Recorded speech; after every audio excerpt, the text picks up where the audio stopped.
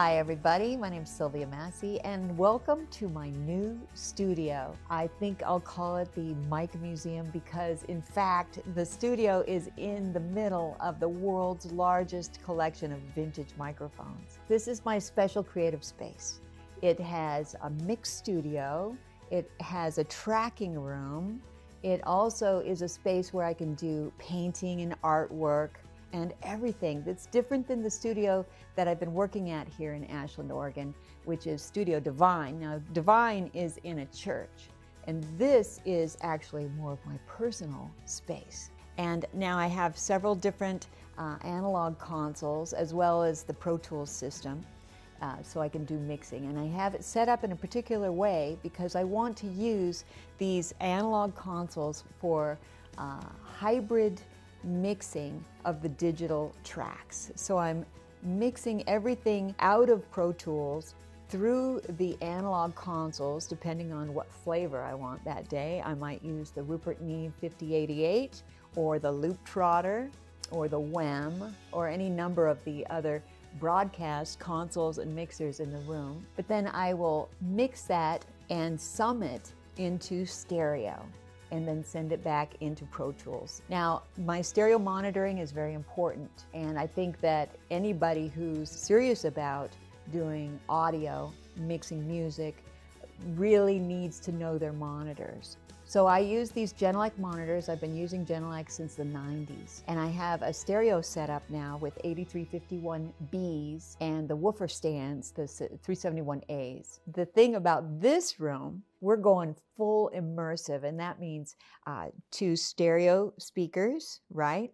And then 2 side speakers, 2 back speakers, 2 subs, 2 absolute wide speakers, 4 speakers up above, 2 in the front and 2 in the back, plus the center speaker in the front. So when I think of mixing, I think of the audio field as a canvas.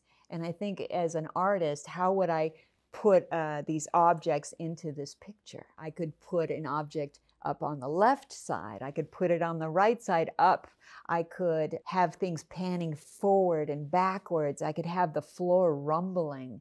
I could have the depth of field of a professionally done photograph or a beautiful painting. That artistic look of depth is so important. And that's what we get with this type of mixing in immersive.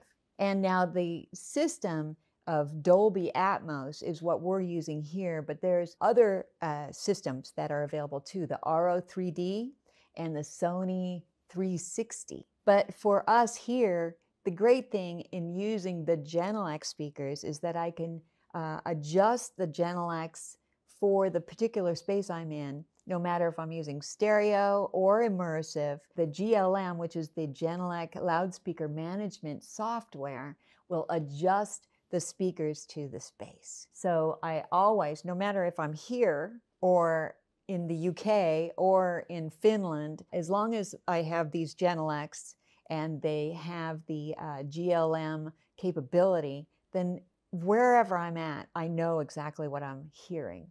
And anyone who's serious about mixing, the monitors that you use should be the #1 consideration because you have to know what you're hearing, otherwise you're just flying blind. So let me show you more about this GLM system. I've got it here on this computer and let's take a look at it. All right, so let's take a look at the GLM. First of all, here's the screen, the window that shows you the hive. And the hive is where you place your speakers. And this is my previous layout that I've been using for my mixes this week. But the room has changed, so we're going to redo the GLM today. So the speakers I'm setting up are the 8351Bs and the woofer stands, which are the W371As. And you can see on my GLM choices that because everything is hooked up through this GLM brain, the system sees exactly what speakers are in the system.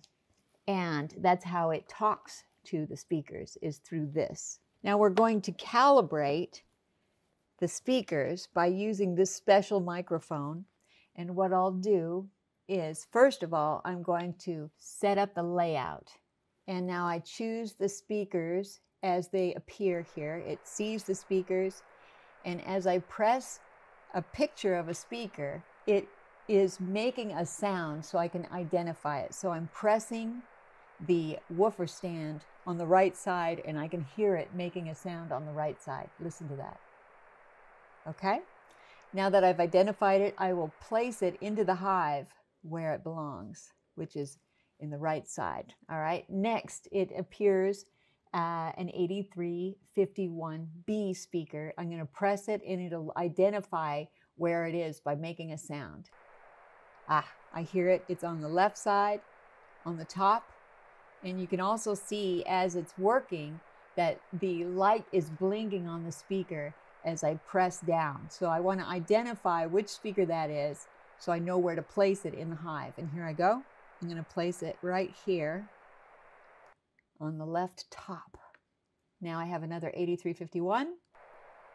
That one I'm pressing, and the sound is on the right side, and the light is blinking on that speaker too. So I know which speaker that is. And I'm going to move that into position.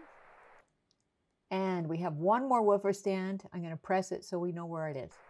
And I hear the sound down here on the left bottom, and I see the blinking light. I'm going to move that into bottom left position. All right, here we have our speaker layout. I'm going to confirm that layout here by just pressing confirm layout. Now it's giving us a group.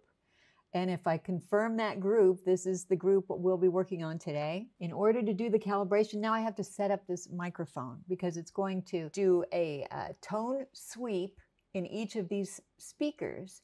And as the tones go through all the frequencies, then it will be recorded on this microphone, this special microphone. And the microphone will be able to tell us what's going on with this room, the reflections, and where we need some adjustment. Now I have a mic stand here, and this mic stand I'm setting up basically where I sit and the level of my ears. This is my listening position. Now I place the mic here, and now I'm going to push the chair out of the way and get out of the way because I don't want to interfere with the reading. So let me push my stuff out of the way, and then we'll get the calibration going.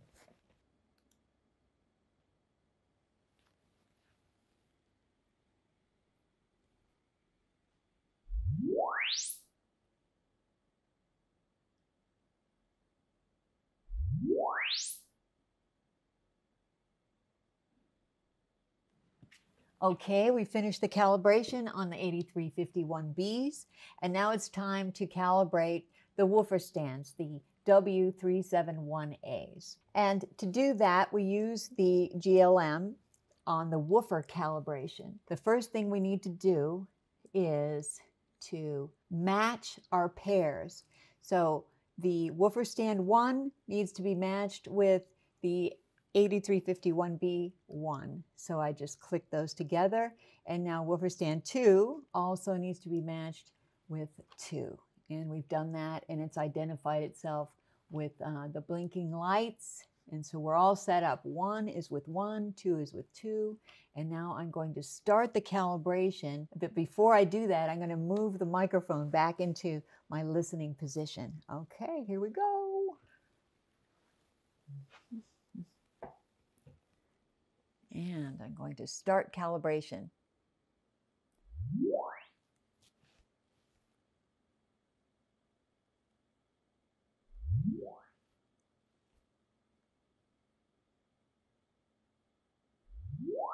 That's the third one. All right. 1,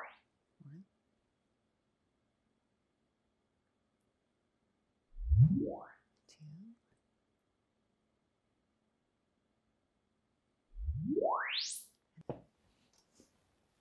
Okay, I can move the mic out of the way. And now we're waiting for it to optimize, and it will take a few minutes because it has to go through several speakers. Each woofer stand has 2 speakers, one in the front and one in the back. Plus, we're going to go through the 8351Bs again also. So it takes a little time, but you can see how wonderful this is. Now, these speakers will be exactly matched for this space. And this space has a lot of reflective energy in it. So having the ability to fine-tune the speakers to this space is so important in knowing what you're listening to. So we'll just wait for this to happen, and then I'll confirm calibration and we'll be ready to start mixing. All right, and here we go. I've confirmed the calibration and we can start listening now, and I have a session that I'll open up so that we can start listening right away. Let's see. Oh yeah, here's a good one. Are you ready?